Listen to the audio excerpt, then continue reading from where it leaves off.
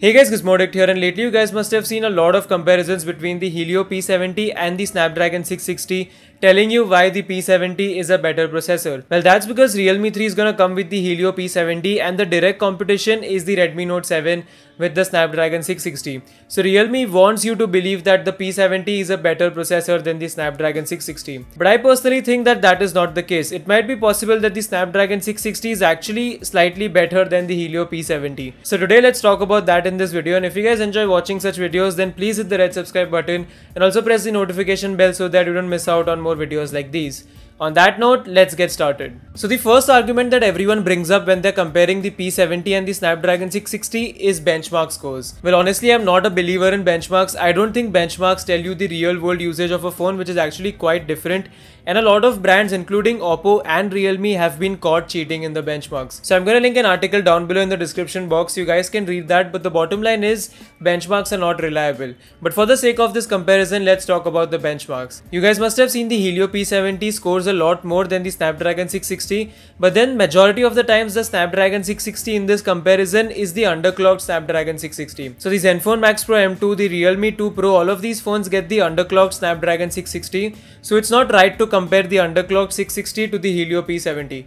That's because the proper Snapdragon 660 runs on 2.2 GHz, whereas all of these phones run on 1.9 GHz. So Mi A2 and Nokia 7 Plus are some of the phones that run on the proper 2.2 GHz Snapdragon 660.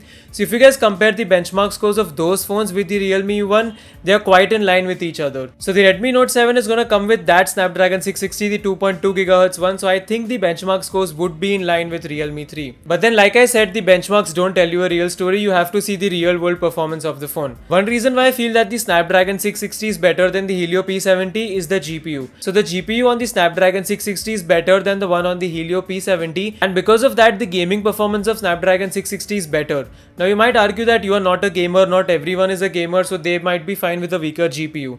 Well, that's not the case, because apart from gaming, the GPU is important in a lot of other cases. So even in day-to-day usage, when you're interacting with your phone, you're scrolling through your social media feeds, you're switching between apps, you're interacting through a lot of transitions, animations, windows, etc, and all of that is being handled by the GPU on your phone. So if your GPU is weak, you might feel stuttering while browsing through the phone, you might see some lag when you're scrolling through your social media feeds. So that's why you need a strong GPU in your phone. Even if you're not a gamer, you just cannot say that you're fine with a weak GPU, because it's gonna be noticeable in day-to-day performance. So yeah, you need a strong GPU, and that is where the Snapdragon 660 is better than the Helio P70. But then the Helio P70 does have some of its advantages as well. First of all, it's made on the 12nm process as compared to the 14nm on the Snapdragon 660. So as a result, it's going to be more power efficient as compared to the Snapdragon 660. So it might give you more battery life with a similar battery capacity. So let's say if you have two phones with 4000 mAh of battery, the Helio P70 might be better than the Snapdragon 660. I said might be because the battery life depends on a lot of other variables as well, like the software optimization, the memory management, etc. And one more reason why the Helio P70 might be better is that it has a dedicated hardware AI chip on it. Whereas on the Snapdragon 660, you've got a software engine from Qualcomm for AI. So yeah, basically the Helio P70 gets a dedicated hardware AI chip. So that might be useful in a lot of cases, especially with respect to the camera performance. But then having a feature hardware wise is one thing and implementing it in software is another thing.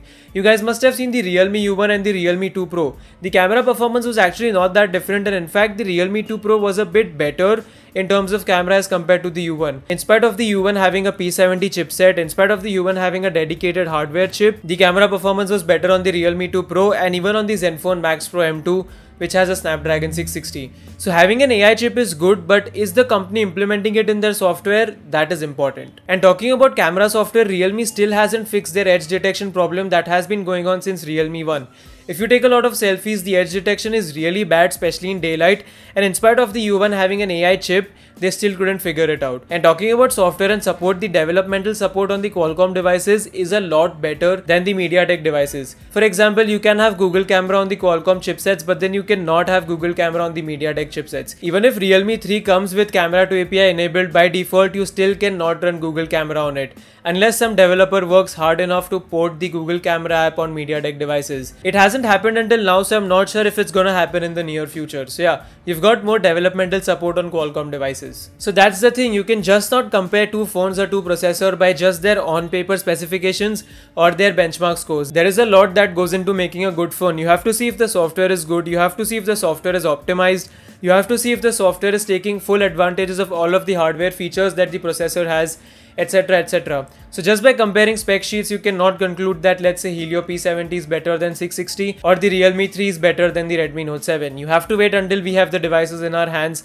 and then we can get a real world comparison. So that's what I have to say about this debate. Just don't mislead yourself by the on-paper specifications and wait for the full device. Wait for the Realme 3 to launch, wait for some videos between Realme 3 and the Redmi Note 7, and then make a call. So what do you guys think about this debate? Do you actually think that the P70 is better than the Snapdragon 660? Definitely let me know your thoughts in the comments. And if you found this video helpful, then please hit the like button and also subscribe to the channel and press the bell icon so that you guys don't miss out on my Realme 3 as well as my Redmi Note 7 content. That's it for now. Thanks for watching, and I'll be back in the notifications very soon.